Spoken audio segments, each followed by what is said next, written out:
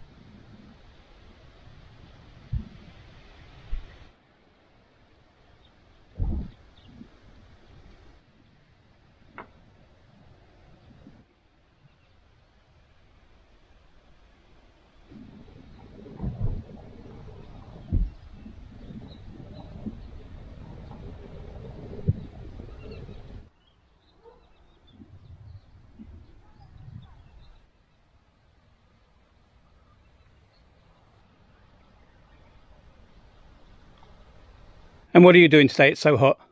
I'm making vegan paprika. Vegan paprika. Vegan stuffed pepper.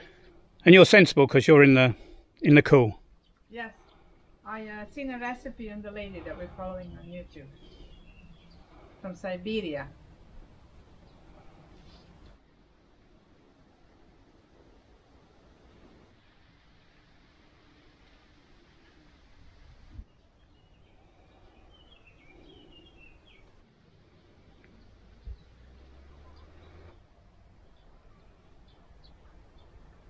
Earlier on this year, I had planned to do a video a month to show the change, right, through the seasons.